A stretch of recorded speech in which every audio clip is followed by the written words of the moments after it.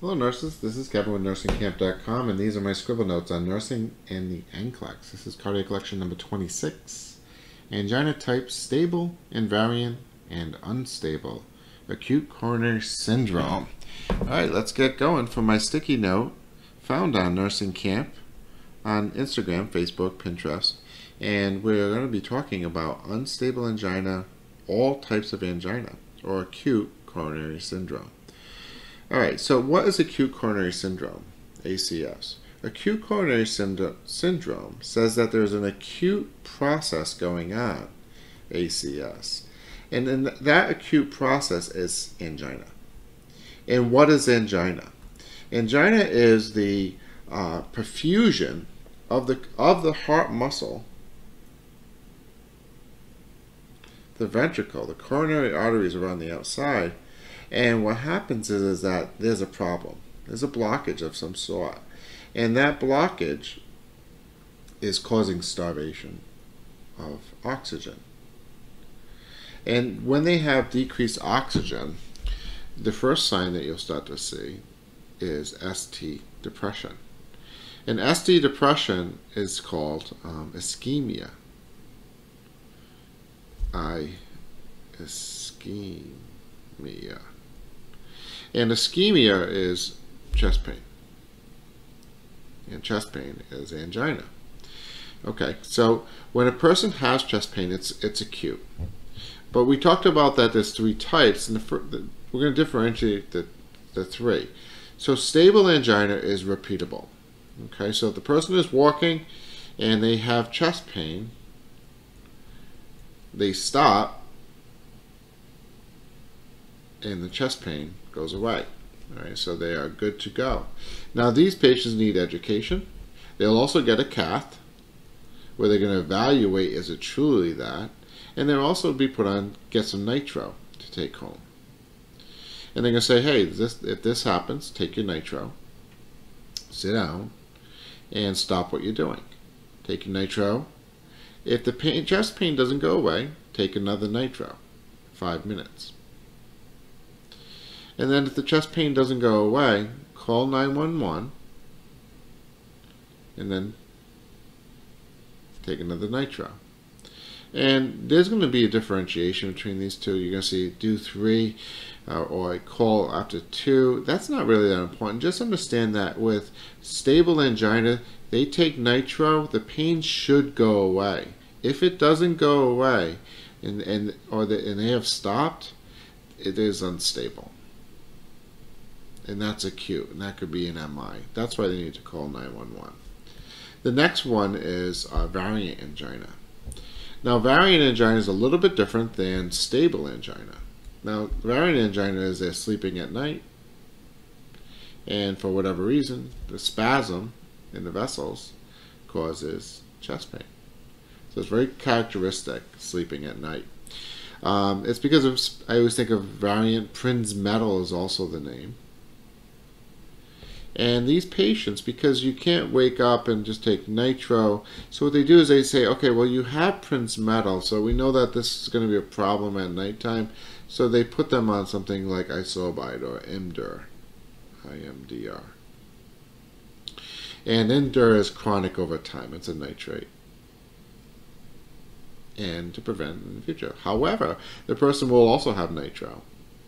Okay, and a lot of times these patients in Prince metal, these spasms, they get put on CA blockers, calcium channel blockers, like Norvasc, because calcium's hard, and calcium blockers make the vessels softer and less spasmy. That's what I kind of think of.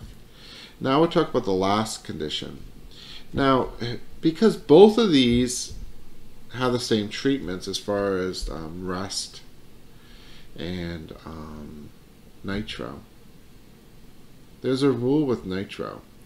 And the rule is that when a person has chest pain,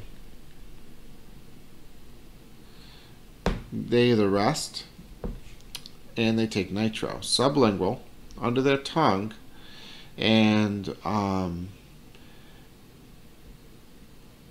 their tongue, yeah, it's under their tongue, make them have a goatee, Because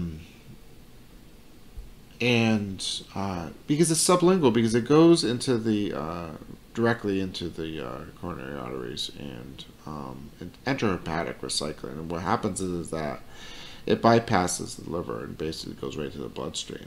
And then what happens is it causes vasodilation, which then hopefully will decrease the amount of pain, and that's below the heart. Okay? Or, so they take that first nitro, and they wait. Does chest pain go away? After 5 minutes, if the chest pain hasn't gone away, they take their second nitro. So they take their second nitro, and they do the same thing. So they do nitro 1, sublingual. Do they have chest pain? Chest pain. Yes. They take a second nitro, sublingual. Do they still have chest pain? Yes. Call 911 if they're at home. They don't drive, or they call 911, EMS. Okay. And then they wait 5 minutes, and in another 5 minutes, if they still have chest pain, they take another sublingual nitro. And at that time, we've elapsed 15 minutes. Okay, 5, 5, 5, 5, 5. So this 15 minutes, time is muscle.